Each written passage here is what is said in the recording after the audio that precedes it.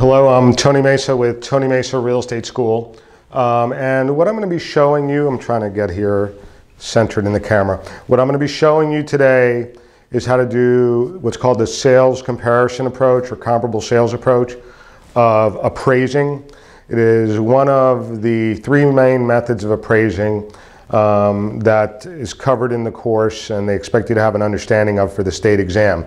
Now, what happens here is when we're using this approach, this is a very good approach when you have similar properties that have sold recently in the same geographic area. It's called the sales comparison approach or comparable sales approach because you are using comparable sales to get an estimate of value for the subject property. The subject property is the property that's being appraised. So if you look up here on the board, I tell you the subject is a 4-bedroom, 3-bathroom with a pool. The subject is always the one that you're appraising, the one you're trying to get an estimate of value for. So the whole point of doing this is we want to figure out what is the estimate of value of this property right here, the subject property. Comparable number 1, comparable number 2, and comparable number 3. The idea is that you're using these comparable sales, and again, they have to be fairly recent sales because market value changes over time. They have to be substantially similar to the subject. If the subject's a 2-bedroom, you can't use a 10-bedroom as a comp. It's too different. So there can be some differences, but the appraiser's trying to find properties that are substantially similar to the subject. And then also the same geographic area because values vary area to area, right? So here, what I tell you is comparable number 1 is a 3-bedroom, 3-bathroom, no pool.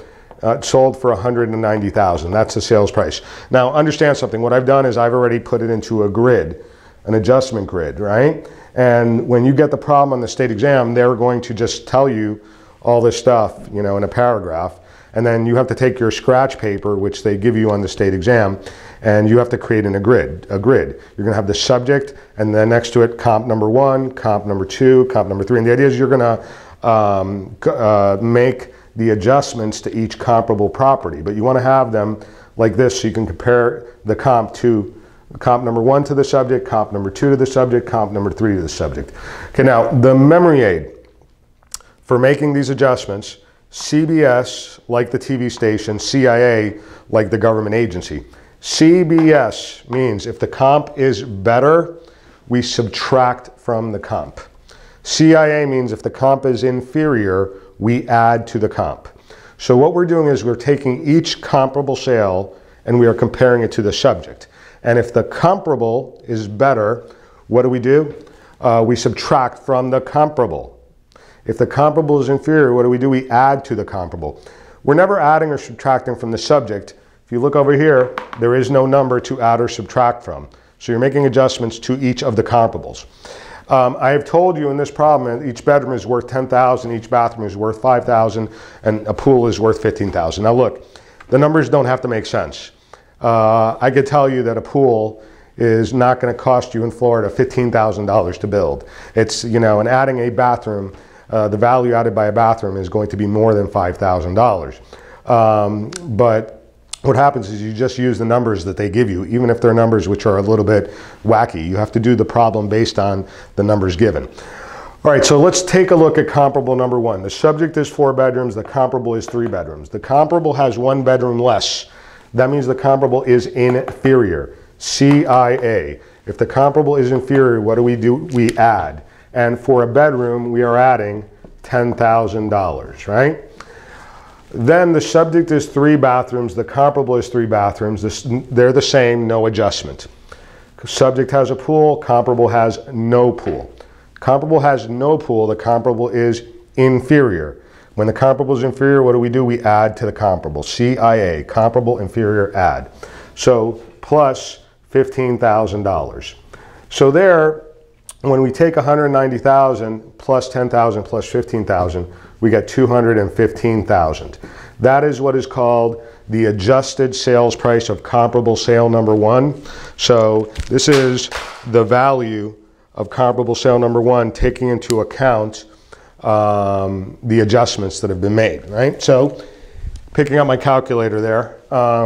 So then what is next? We have comparable number 2. Subject is 4 bedrooms, comparable is 4 bedrooms, the same, no adjustment. Subject is 3 bathrooms, comparable is 4 bathrooms.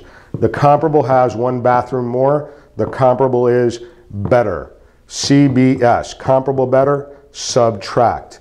How much do we subtract for a bathroom? Minus 5,000, because that's what was given to us in the problem. And then pool, the same, no adjustment. So we have 200,000 minus 5,000, 195,000 is the adjusted sales price of comparable sale number 2. Then we go to comparable number 3 and we have to compare it to the subject. 4 bedroom subject, 5 bedroom comp. The comp has 1 bedroom more. That means the comp is better. Comparable better, subtract. How much do we subtract for a bedroom? Minus 10,000, right? 3 bathroom subject, 2 bathroom comp. The comparable has 1 bathroom less. The comparable is inferior. When the comparable is inferior, we add. And in this case, 5,000. And then pool subject, pool comp, the same, no adjustment. So 110,000 minus 10,000 plus 5,000 gives us 205,000 as the adjusted sales price of comparable sale number 3. And then in this question that I'm making up and putting on the board here, if you get it like this on the state exam, they have not given you any type of weights for comparables. That is something that we will discuss later. So this is all the information they've given you. Then what you would do is you would take and you would add together the 3 adjusted sales prices. So 215,000 plus 195,000 plus 205,000. That gives us a total of 615,000, right? That's 615,000. I'm going to write the rest of it over here so you can see it. That's 615,000. What happens is, since you have 3 properties, you're going to then divide by 3. And when you take 615,000, you divide by 3, that gives you the estimate of value, which is $205,000. So what is it that's happening? When we use this sales comparison approach or comparable sales approach to estimating value, what we are doing is we're using past sales that are substantially similar to the subject that is sold fairly recently in the same geographic area to get an estimate of value for the subject property, right? And you need to have 2 things in mind when you go to take the state exam. They will give you weird, funky numbers. They will tell you that, you know, a pool is worth $30,000 and a bedroom is worth $3,000. I know it doesn't make sense, you know, but use whatever numbers they give you.